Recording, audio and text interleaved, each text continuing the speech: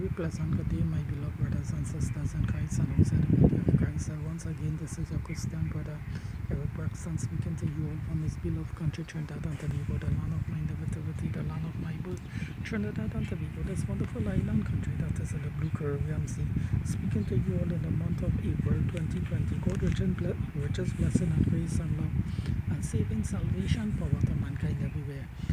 Brothers and sisters, I'm in the first epistles of John chapter 5. So without further ado, let the reading begin. Whosoever believe that Jesus is the Christ is born of God, and everyone that love him, Christ, that begot love him, also is begotten of him. By this we know that we love the children of God, the saints of God, when we love God and keep his commandments, laws. For this is the love of God, that we keep his commandments, and his commandments are not grievous. For whosoever is born of God overcometh the world. And this is the victory that overcometh the world, even our faith in God. Who is he that overcometh the world? But he that believe that Jesus is the Son of God the Father. This is he that come by water and blood, even Jesus Christ, not by water only, but by water and blood. And it is the Spirit that bear witness, because the Spirit is true. For there are three that bear record in heaven, the Father, the Word which is Christ, and the Holy Ghost.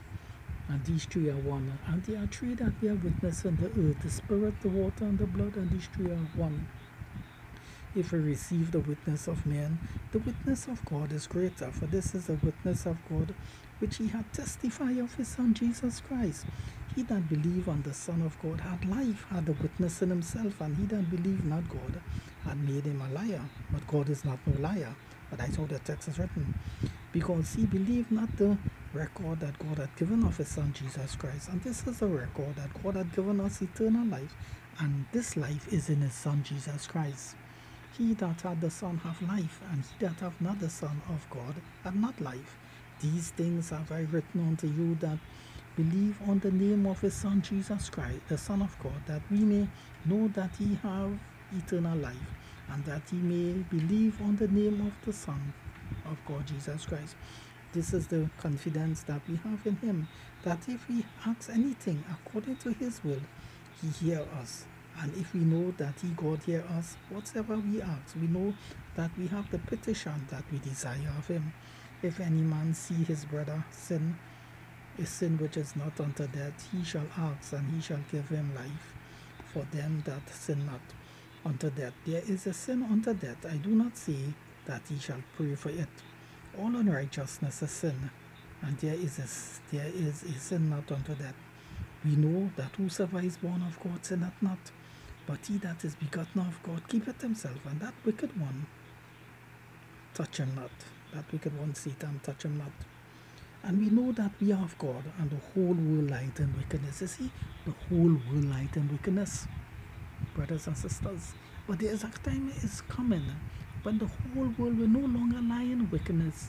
The whole world will be lying in the righteousness of God, in the holiness of God, in the truth of God, and above all, in the love of God.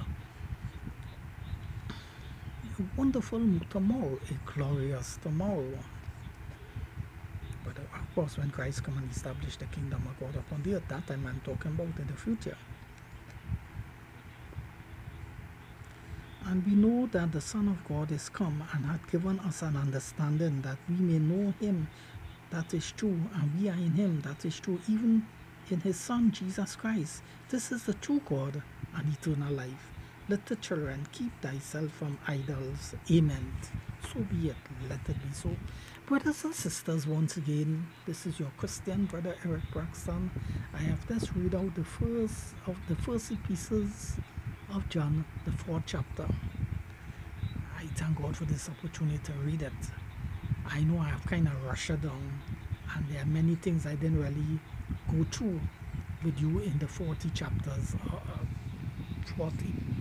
in the 4th chapter of the first epistles of John. But I want you, brothers and sisters, as I have completed the 4th chapter, the 30th chapter of John, and the 40th chapter of the first epistles of John, I want you all to go through the entire book of the first epistles of John, reading each chapter and each verses. Take all the time. Do not rush it. Read it and study it, my dear brothers and sisters. And pray that God will give you all the understanding, brothers and sisters. Brothers and sisters. So brothers and sisters, I just want to share other things with you in addition to the 4 pieces of John. I want you all to know that all the videos that I've posted on my YouTube account is very important, and I see a lot of the pieces that I've read. I only get a little 2 views, not even no views on it, and that is very sad. I am taking the conservative time to record these videos, and I do not want you all to bypass these videos, the first 3 pieces of John with the 4th, 3rd chapter, and go to the other videos. This video is equally important to the other videos. I see a lot of you all are doing that, and it is not good. So with the rod of correction in my hand, I want to correct you all on that matter, so that I won't expect you all to do the right thing. Look at all my videos with equal importance. Equal importance. There is no cherry picking here, my dear friend. When coming to my videos that I've recorded, there's no cherry picking, and there's no plum picking, and there's no apple picking, and neither no orange picking with my videos. All my videos is equal importance, brothers and sisters. Each of them is important, that will benefit your life. You see, brothers and sisters, I deal with a variety of topics. Just like you go in the restaurant, you have paid for that wonderful delicacy, that food. When they come to serve you, you don't expect the plate to be only rice. You expect rice. You expect them to serve you rice. You expect them to serve you peas. You expect the little carrots, little cucumber, little vegetables, and of course you have your little pepper, your little ketchup, and above all your little mustards to go with it, and other ingredients. So a variety. You eat that meal because you have paid for that meal, and they have served you the meal, and you eat that meal and you feel good, and you said you have eat a good meal for your money worth. And you have left that restaurant 100% satisfied that what you have paid for, you have get it. You have eat the meal and you are satisfied. Well, the same way, my videos is on different topics.